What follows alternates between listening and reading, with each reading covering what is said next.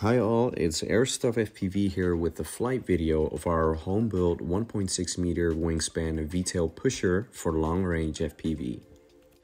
So how this video is gonna look like is me first acknowledging a couple of people and then direct you to the flight video, which is recorded on ground with an iPhone. And then in addition to that, there is air-to-air video because I commanded the FPV aircraft to fly waypoint missions while I followed it around with my drone. So sit back, relax, and enjoy the flight video, and I'll see you at the next one. So this is me acknowledging Rob and thanking him as well. His name is just Rob because he donated an amazing amount into the hobby and passion I have for building easy but capable FPV aircraft, and of course me sharing the build process on the channel for free. And there are two others, which are Rafael Perron and Joey S, who have supported me as well, and I'd also like to acknowledge them for supporting. So how they've donated is on a Patreon-like website, and it's called buymeacoffee.com. And if you want to support my work as well, there is a small yellow icon on the channel to visit my particular page. And for anyone that has donated into my RC and FPV hobby, I will mention their names and acknowledge them on the channel and have their names written on my aircraft as a return. And of course, in return to everyone watching my content and supporting it is to introduce the next capable FPV aircraft in a build video and or flight video and much more. And so just one more time, I'd like to thank Rob, Rafael Perron, Joey S, and everyone else actually very much for supporting the channel and my work in their own ways. So setting up the aircraft is just very easy. I just connect the main wing right there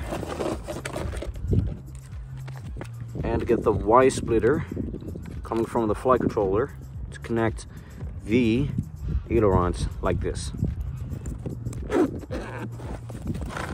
So here is my radio with the 7 dB patch antenna. Here is the neck strap. Here I have some tape and some additional rubber bands. What I'm gonna do is plug the battery in.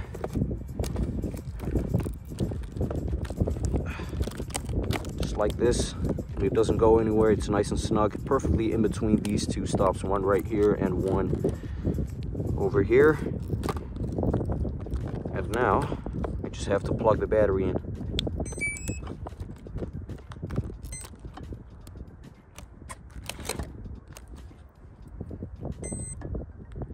Video is linked up as well.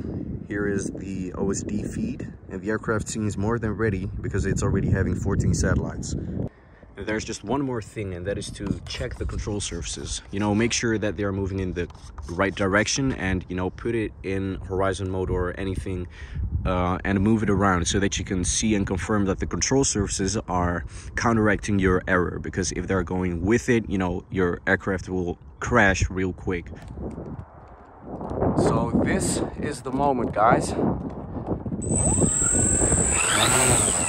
There's a lot of thrust on this one. It's a 14-inch prop as well, so I hope I do not hit my fingers.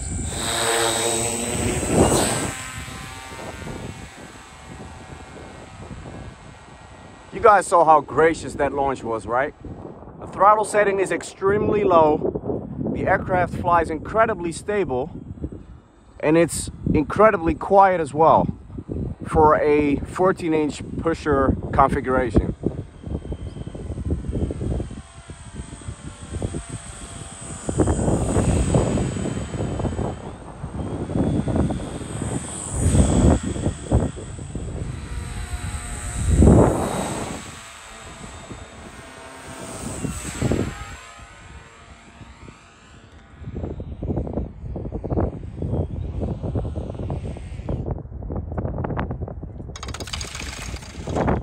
So as you guys saw, the aircraft flew great and the maiden flight was a success. And I flew it the second time afterwards to get the autopilot tuned in with the correct PID or PIFF values to prevent oscillation, and did some trimming as well to get the aircraft to fly level.